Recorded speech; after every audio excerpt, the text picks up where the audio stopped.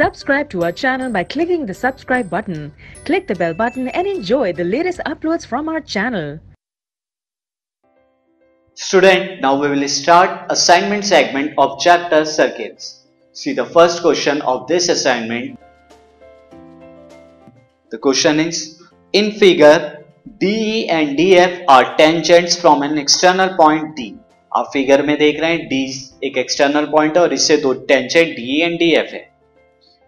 To the circle with centre A, circle जिसका centre A है इस पर हैं tangents. If D is equal to 5 centimetre, D कितना है 5 centimetre, and DE and DF are perpendicular. D क्या है, DF परपेंडिकुलर है आपस में, यानी इसका मतलब क्या है, एंगल EDF 90 डिग्री, और वो है भी फिगर में देखिए. Then find the radius of circle, आपको रेडियस ऑफ सर्किल बताना है.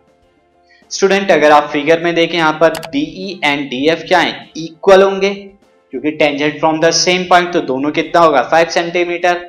ना एंगल DB कितना है 90 डिग्री, एंगल E क्या होगा, यानी एंगल AED ये भी 90 डिग्री होगा. Angle between radius and tangent 90 degree, again angle AFD भी 90 डिग्री होगा, ये भी रेडियस ऑफ टेंजेंट के बीच का एंगल है जो 90 डिग्री होता है पॉइंट ऑफ कांटेक्ट पे. तो तीन एंगल तो 90 डिग्री के हो गए, तो इसका मतलब एंगल AB क्या होगा, वो भी 90 डिग्री का होगा. दैट मीन्स क्या हुआ, AEDF क्या है, एक स्क्वायर है, तो इसलिए इसका रेडियस क्या होगा, भी 5 सेंटीमीटर होगा. नाउ सी से मैं सॉल्व करता हूं.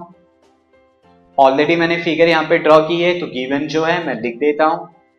Given DE is equal to 5 centimetre and DE is perpendicular to DF, ये मुझे गिवन है. Now join AE and AF, AE और AF को ज्वाइन कर लीजिए. ये आपने ज्वाइन किया, ये 90 डिग्री का एंगल होगा, angle AED 90 degree, and similarly angle AFD भी 90 डिग्री का होगा. Since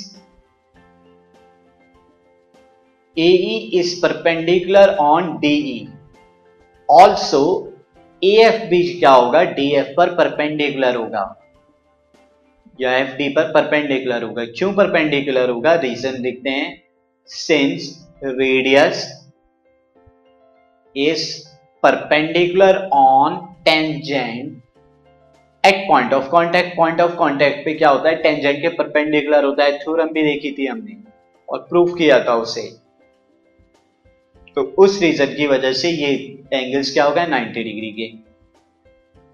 therefore angle EAF plus angle AFD plus angle DEA या FD, पहले हम FDE लिख देता हूं, plus angle DEA is equal to 360 degree. ये क्वाड्रिलेटरल बनना है जिसके चारों एंगल मैंने लिखे हैं. चारों एंगल का सम क्वाड्रिलेटरल का कितना होता है 360 डिग्री. सो एंगल EAF कितना होगा, EAF ये हमें कैलकुलेट कर लेना है, बाकी 90 डिग्री है.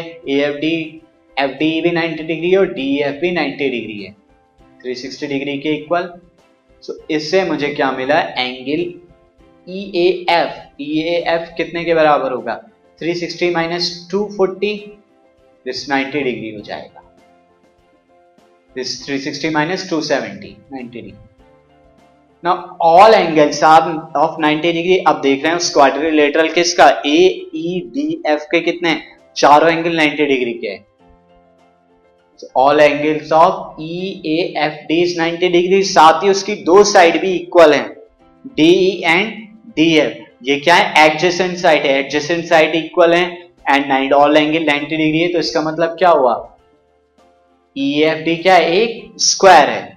Also AE is equal to AF, ये एडजेसेंट साइड भी इक्वल है. AE is equal to F radius है, साथ ही D is equal to DF भी होंगी, तो AFDE क्या है, स्क्वायर है. Therefore D is equal to AE is equal to AF is equal to FD बराबर कितने की होगी, 5 सेंटीमीटर, क्योंकि ऑलरेडी मुझे D गिवन है 5 सेंटीमीटर. सो रेडियस क्या है, AE एंड AF है रेडियस, वो रेडियस ऑफ सर्किल कितने के बराबर हो जाएगा, 5 सेंटीमीटर, जो कि हमें कैलकुलेट करना. Now move on to the next question.